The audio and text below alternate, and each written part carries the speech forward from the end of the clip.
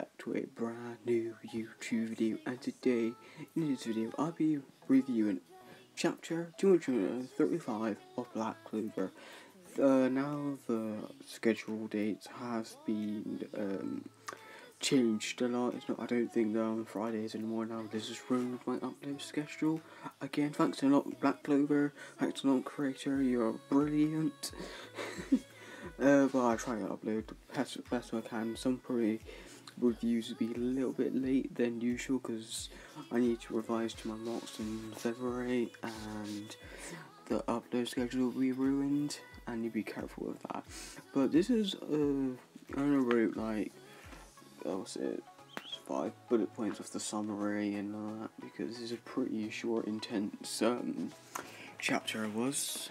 But let's go on it. I'm going to talk about the summary and then talk about what I like about the chapter. Okay, YUNO rushes to the Clover Kingdom to save the golden members, because remember we had that guy did the dress school in the previous chapter.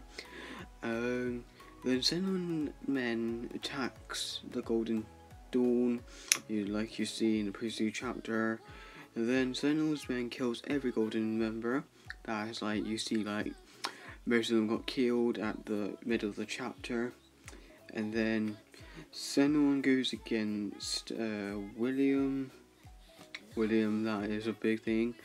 And then Slander, like the bloody dickhead you seen when he called Asta a peasant in the celebration rewards arc, the first arc when the Eye of the Midnight Sun attacks the Clover Kingdom, that arc.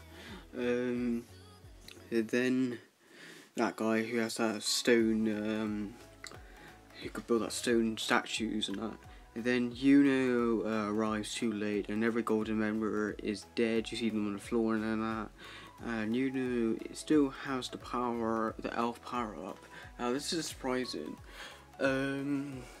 Does YUNO have Lich's son still resurrect in him, or is not? And then, or if it's not, how does he still have the elf power up? I don't know if it's the elf power up.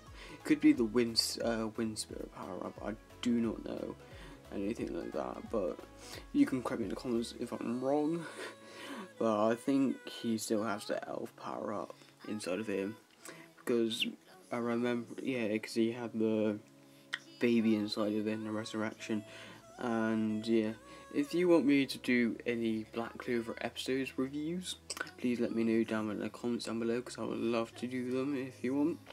I'll be doing a 2020 updates video for my channel, like a channel trailer about something like that, somewhere like next week somewhere. And then I got the Boruto episode 138 review as to do today, and then upload it somewhere tomorrow tomorrow or Tuesday, whatever.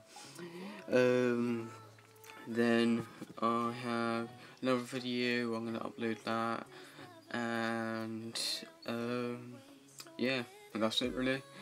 But if you want me to do any more Black Clover theories on this chapter, I've tried the possibility to do some, chapter theories on every single chapter, because it's some of the chapters gives us big plot holes, mysteries and all of that. But I want to see, let me go through the chapter and see if there's any plot holes in that.